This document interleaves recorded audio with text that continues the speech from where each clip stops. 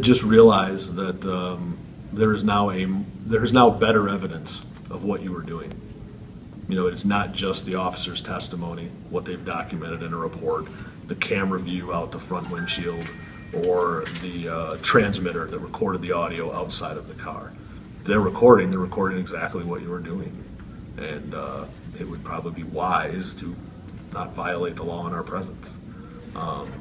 That being said, at the same time, if an officer does something they're not supposed to, we'll also have the ability to see what that was and be able to address the problem.